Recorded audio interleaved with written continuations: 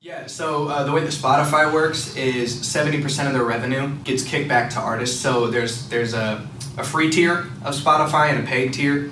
The free tier of Spotify has a lower royalty rate, so if you're using a free account, I actually will get paid less for your stream, but they're ad-supported streams.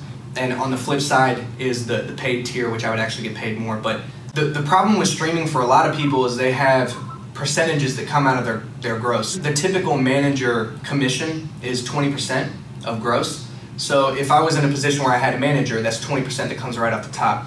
With a record label, I might only have a 15% royalty of all the streaming money that comes in.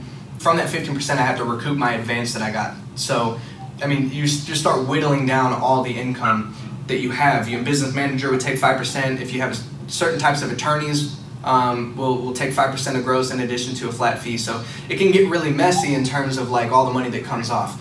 So for me, being self-sustaining, not having a manager, not having any of these people in that infrastructure, like I'm in a position where I have to do those things, but I'm in a position where I don't have that money kind of coming off the top. So if I generate 1 million streams, somewhere around the ballpark of $5,000 worth of gross revenue, doing about 1 million streams a month across platforms, and so that's just passive that kind of comes in.